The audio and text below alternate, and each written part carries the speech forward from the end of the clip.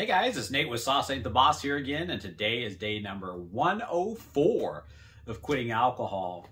Today I wanted to pose a question to you guys, and that is your drinking selfish? Have you gotten to a place in your life where your drinking is something that you want to do, yet it's affecting a lot of other people around you? It could be your family, it could be your coworkers, maybe your friends. And if you go back to my day one video, I talk about one of the realizations I had that actually really led to me starting this journey of quitting drinking alcohol and being able to make it 104 days so far. And that is the realization that my drinking was very selfish and self-centered. I've got a wife and 2 kids to worry about, or not worry about, but, that I want to be there for. And, they count on me for a lot of different things in this life, and if I continued drinking the way that I was, there was a pretty good chance, the way my health was going, that I wasn't going to be around for them anymore. But yet I was continuing to drink on a daily basis as my health deteriorated because, again, it was self-centered. It was something that, to hell with that fact that could possibly be a reality, that I might not be here for them. I would rather just drown myself in my drink, And so, if you're a single person, you don't have a family, you don't have friends, and you just want to sit there and drink, is that selfish? I don't know. But I think we all have to take a look at the people that count on us in this life. Coworkers count on you too. If you're calling in sick and people are having to come in on their days off to cover you because you're hungover, that's not fair. That's selfish of you. If you're doing a half-assed job at work because, I showed up to work even though I was hungover, so I really did something today. If you're doing a piss-poor job and your productivity isn't good and somebody else is having to pick up your slack, or you're delivering an inferior service or product because you're hungover and feeling like crap, that's selfish. So there's a lot of different reasons that drinking can be a very selfish act. And, sometimes when we get drunk, we say things to other people that we wouldn't have otherwise said if we were in our right mind and not drinking. That can be selfish. You're taking something that alters your state and causes you to behave in a way that is negative to maybe some people you care about, or maybe they're total strangers, the people around you.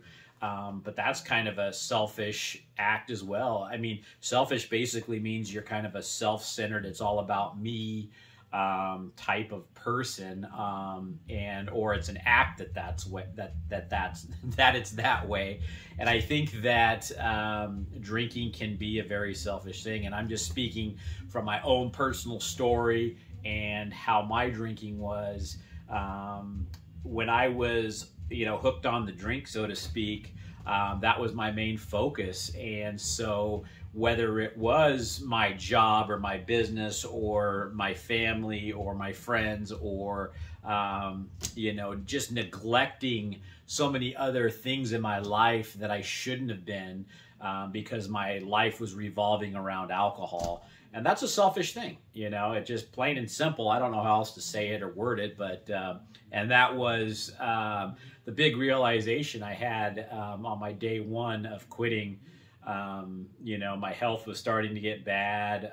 There were just a lot of other reasons, but I think that was the straw that broke the camel's back, so to speak, or the extra push I needed to begin this journey, was the realization of how selfish of a person I was by putting my need for this drug above a lot of other things, if not everything else in my life. And so I just ask you guys to evaluate that. Again, are you somebody that maybe doesn't have a significant other, you don't have a job and you're just sitting at home drinking? Is that selfish? I don't know.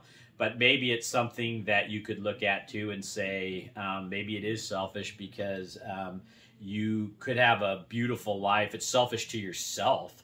You know, I mean, you're not allowing yourself to possibly be there for others or create something wonderful in this world because you're choosing to turn to alcohol instead of, you know, going out and living life to your full potential and life's full potential, you know, of what could be in store for you if you got rid of the alcohol and started becoming a better human being, you know. Again, I never have anything against drinkers, or this is never meant to put anybody drinking down. Lord knows I did it for 20 plus years, and I know why people do it, and I completely understand. And I've got nothing against people that drink, you know, because, you know, I get it. But I think that, you know, I can speak from my own experience and where I was going in my life when I was drinking and being on the other side now 104 days in.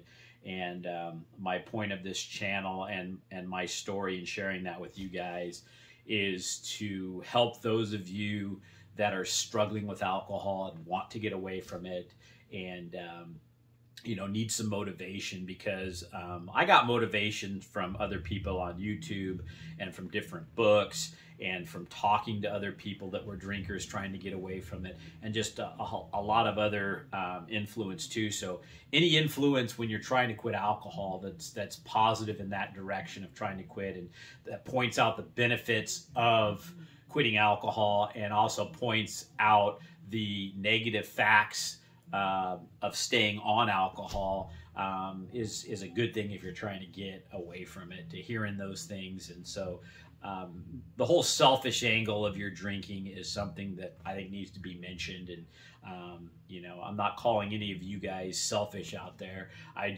had to evaluate that in my own life. And when I did, and I realized, you know, my kids had grown up from the time they were born until their mid-late teens, not ever knowing me as a non-drinker, me always getting, you know, buzzed, if not drunk, every single night of their lives.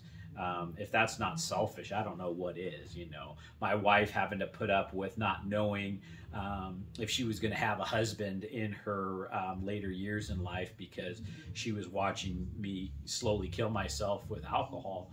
And, you know, she would talk to me about it and tell me, you know, it bothered her and stuff.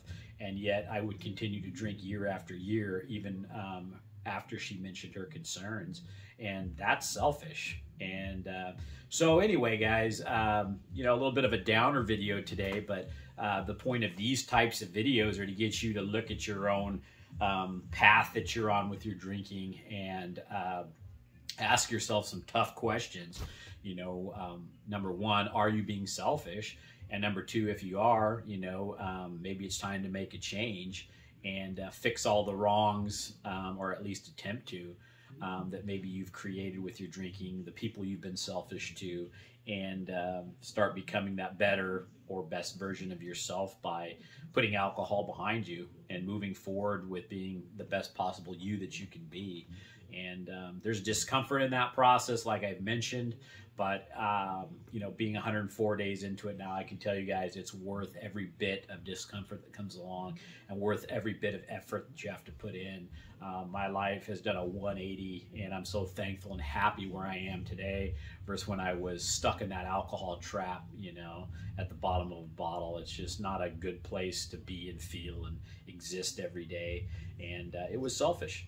So that's it for today, guys. If you guys are getting anything out of these videos, give them a like, subscribe to the channel if you can, and most importantly, remember, sauce ain't the boss.